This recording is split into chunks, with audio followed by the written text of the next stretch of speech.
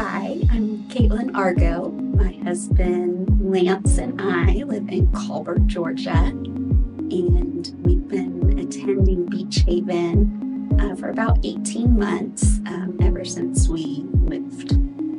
What brought us to Beach Haven was an invitation. When we were getting ready to move, I was talking with our occupational therapist, Marla, about the new things we would have to do, like find a new church.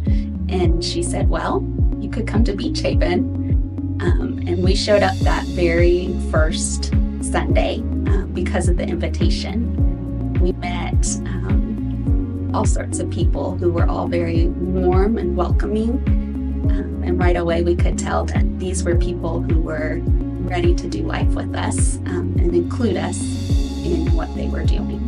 So being part of the community of believers at Beach Haven, we've had people there with us through the ups and downs of life's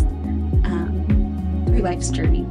And last year when I had my cancer diagnosis and surgery, having those people around us was one of the ways that God brought us through and showed his faithfulness, from cards to words of encouragement to people being there and bringing meals.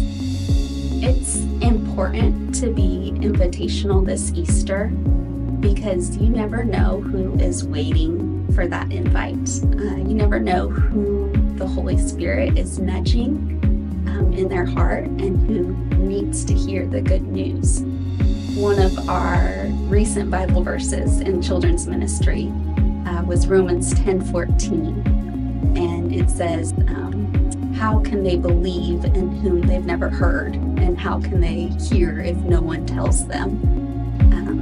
Coming to church on Easter, any Sunday, gives our community, our friends, the opportunity to hear the gospel and the good news. And if we hadn't been invited that first Sunday we came, we wouldn't have had the chance to be part of that community. And God has really used it in our lives to grow us as believers and to grow us closer to him and those around us. So please join me this Easter Sunday in inviting your friends, family, and neighbors to church at Beach Haven.